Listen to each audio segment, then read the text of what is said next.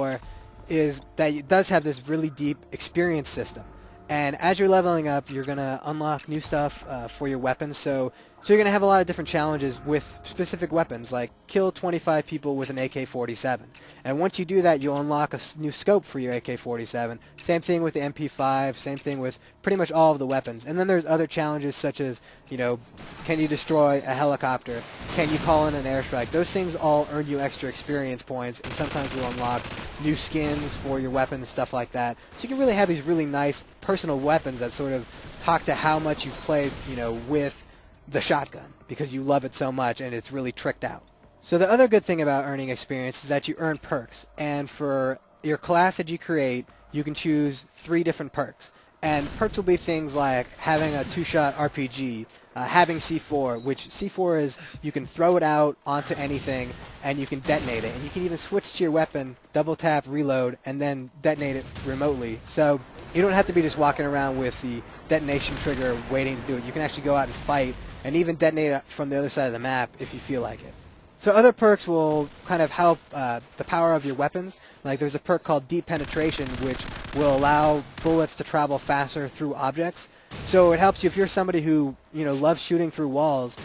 Deep Penetration is really going to help because your bullet's going to come through that wall with greater velocity and will hurt people more. You can also just have straight up stopping power, which is more bullet damage. You can add more health to yourself, which basically means it'll take somebody 1 extra shot to kill you. You can also do a perk which probably is going to be a favorite of a lot of people, called Last Stand. And Last Stand means that if you're basically dead, you'll be frozen in place, you take out your pistol, and you can just keep shooting. You can keep shooting as long as you can manage until an enemy gets 1 bullet into you. So it just takes 1 shot to kill you, but in that time you have a chance to take out other enemies, which is great because somebody could have hit you, you're stuck there, you get out your pistol, and right as they're coming up towards you, you're lying on the ground, and you just get a few shots into them and you take them down as kind of like one last resort. You also get a bonus for doing well during a game.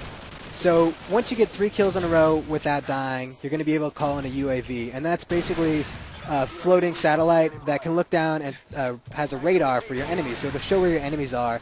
Lasts for about 30 seconds or so, but it's very helpful because normally your enemies only show up on the radar when they're firing, but this way they're stuck there, so you can really organize and plan out your attack.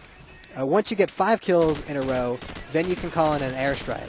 And an airstrike will bring up a map of the whole level, and then you basically choose where you want the strike to go. Now, if somebody's called up the UAV so that they can actually see where everybody is, you'll know exactly where to target. And as an enemy, when you hear an airstrike called in, you actually hear the planes coming in before they come and drop the bombs. So you just see people scattering trying to get under cover, because obviously if you're in a building, you're going to be safe. But if you're out in the open, you're probably going to get blown up. And all of those kills, by the way, go to the person who called the airstrike. So not only are you, getting your kills for shooting people, but if your airstrike kills people, you get those points too. When you get to 7 kills in a row, you get your final bonus in a game, which is you can call in a support helicopter, which is just brutal. The support helicopter is AI manned, and it just flies around the area shooting people with a machine gun.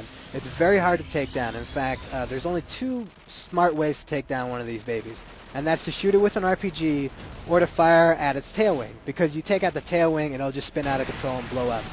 The good thing is you get 250 experience points for blowing up a helicopter. The trouble is it's really difficult to do, and very often nobody does it. And the helicopter will stay around for about 2 minutes just killing people, so you just see your score slowly racking up if you manage to actually call in the helicopter. What's great about all of these things is that UAV, the airstrike, and the helicopter force people to change their strategies, both on offense and on defense, and it just adds an extra level of depth to the game. And Call of Duty 4, with its deep experience point system, the perk system, the upgrading of weapons, and then the different airstrikes that you can call in, really creates a rich, full experience, unlike anything we've seen in a console first-person shooter. The beta is coming out very soon. Unfortunately, not as many people will be in the beta as were in the Halo 3 beta, which was close to 1 million people. There'll be far less in their experience in Call of Duty 4, but for those lucky few who get in, I'll be seeing you online, and then you'll be seeing me through the kill cam.